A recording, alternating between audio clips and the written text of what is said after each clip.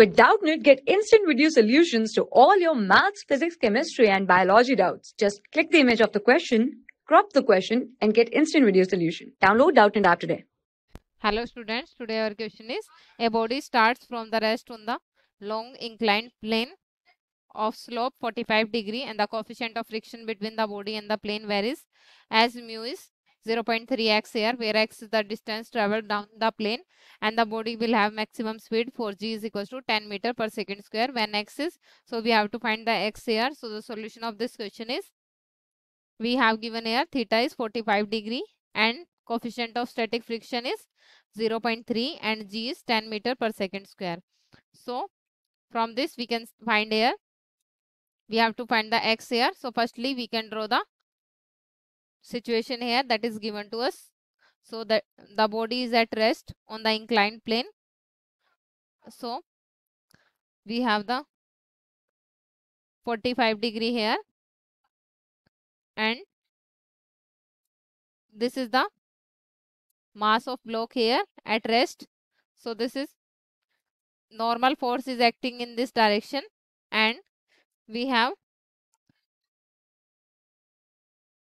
mg's in this direction and mg cos theta is in this direction, mg sin theta component here, mg sin 45 here, and this is mg cos 45 here.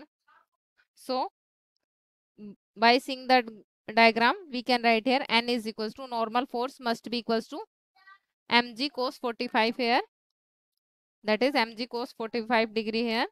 So we have acceleration is g sin 45 degree here. So d acceleration d is equals to d acceleration is mu g and this is cos theta here. So we have the net acceleration a is equals to a net is equals to a minus d acceleration and d acceleration, and from this we can write here maximum speed will be reached when g sin 45 is equals to mu g cos 45 here. So we have g and this is sin 45 is 1 by under root 2 here and this is in square, and mu is given to us 0.3 here and this is g, and cos 45 is 1 by root 2. So g and g will be cancelled out here and one root is cancelled out with this, so we left with x here. So we have 0.3 x is equals to 1 by root 2. So on solving this we get this is equals to x is equals to 1 divided by 0.3 and this is under root 2. So on solving this we get x is equals to x will equals to 0.33, x will become here 3.33 meter here. So this is the answer for the question. Thank you. For class 6 to 12, IIT JEE and NEET level.